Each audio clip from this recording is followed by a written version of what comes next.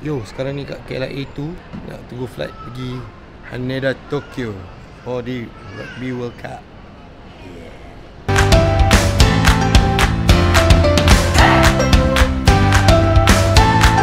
Right, dah sampai Tokyo. Sekarang nak ambil train balik accommodation, chill-chill, lepak-lepak. Besok action begins. Kita tengok game, kita jalan makan-makan sama wife. Right, sekarang baru keluar daripada bilik. So nak gerak pergi Ueno, pergi breakfast sampai pukul 9. It takes about 50 minutes lah nak pergi Ueno. My wife jumpa member Afiq kat situ. Alright, see you at Ueno. Alright, dah jumpa dengan Afiq. Dah jumpa geng. Sekarang ni kita nak pergi ambil Yoko. Kita nak chill, cari barang, cari makan lah, cari breakfast dulu. And then we're going to Tokyo Stadium. Tak pergi Harajuku dulu. Harajuku. Hantar bini dulu bagi di Shopee. Aku lupa, aku single kat sini. Sekejap, tengok Ueno.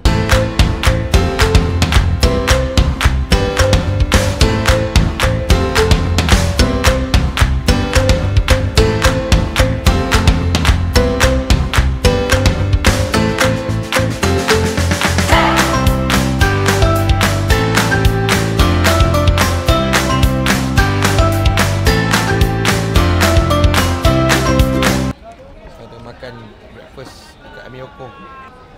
Takoyaki, best ever.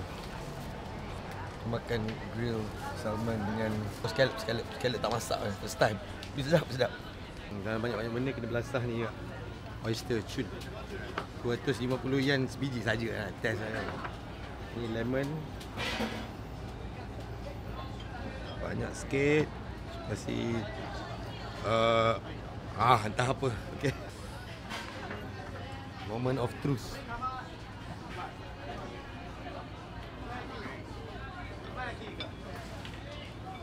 Are you supposed to chew or you supposed to telan? Okay, so kita dah lepak lama kat Ueno. Sekarang ni nak gerak pergi Harajuku pula. Harajuku tempat shopping lah. Shopping yang up sikit lah. Sini macam ala-ala Petaling Street. So kita nak pergi Harajuku. See you at Harajuku.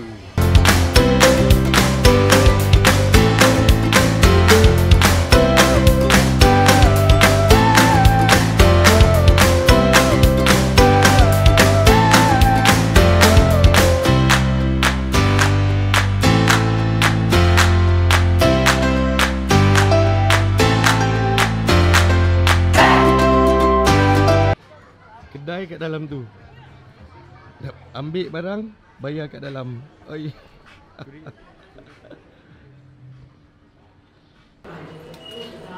Sekarang ni tempat yang fast pace ni, kita orang dekat Shinjuku Stadium.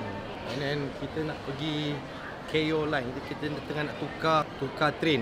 Tukar train sebab sini banyak sangat dia punya line lah. You need to know which line you are taking. Google Maps can help you lah.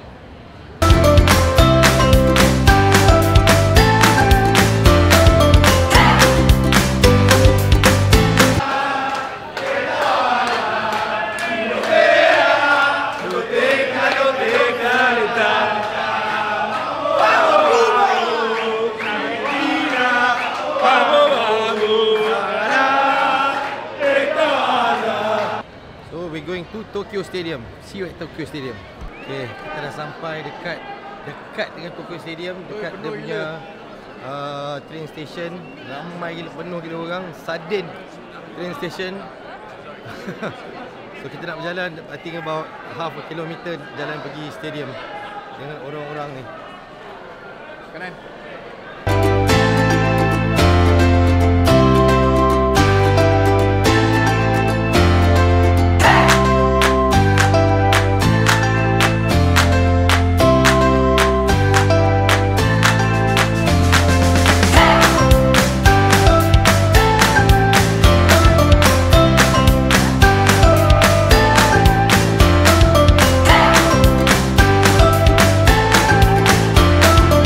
Sampai dekat kawasan stadium, memang ramai orang, and so you can see berapa ribu orang yang ada kat sini.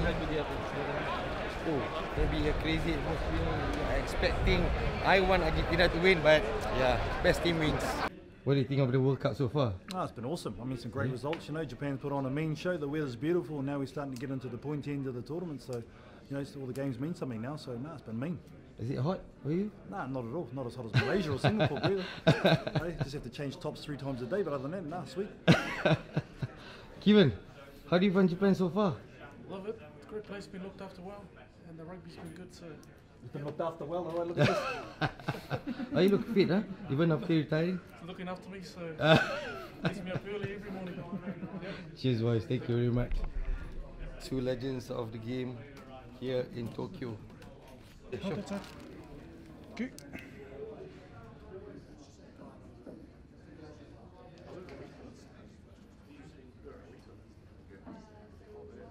What a nice signature.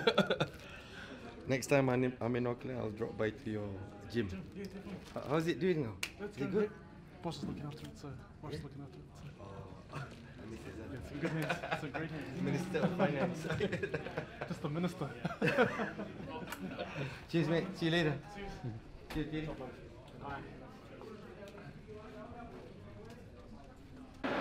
Check it out.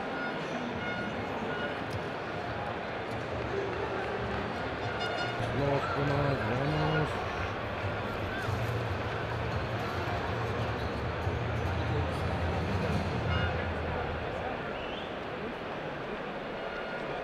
Alright, sekarang kita dekat dalam stadium. Sikit lagi game nak start. England, Argentina. Sekarang ni diorang tengah nak bawa flag lah. Apa semua keluar tengah nak set up game. Afiq is really excited. It's the first Rugby World Cup game. My second Rugby World Cup. First one 2011, now 2019. I think this is an awesome World Cup. Hospitality cun gila. Media center. Oh, terbaik. Makanan free flow. Tu yang terbaik. Semua free. Yeah, that's one. And I think we're gonna enjoy a great game today. I hope Argentina will win. Kita tengok apa jadi nanti.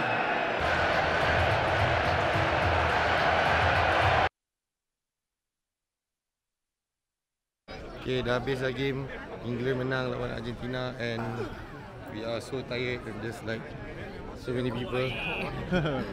So, we're gonna walk to Shibuya pula. Right, I'm back Shibuya.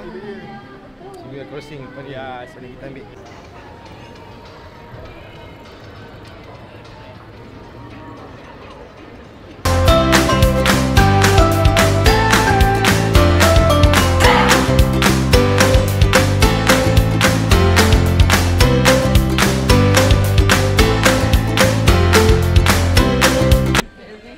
Kita dekat Itinari Steakhouse. We are finishing the day with having some steaks.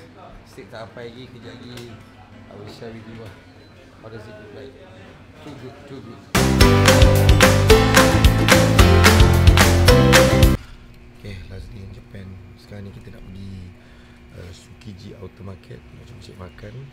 Dan after that nak pergi Tokyo Stadium. Lepas tu pergi Shinjuku, balik Shinjuku Alley. Dan balik.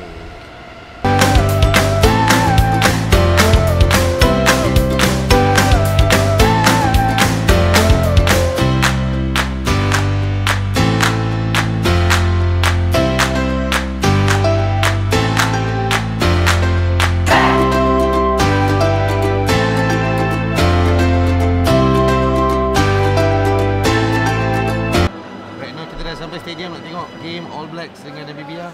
Game tak start lagi, but it's going to start soon, probably about 15 minit lagi. Diorang pun dah nak habis warm up. Namibia tengah warm up lagi. Crowd is great. Stadium is almost full. Rasanya full juga ni. Banyak fan All Black.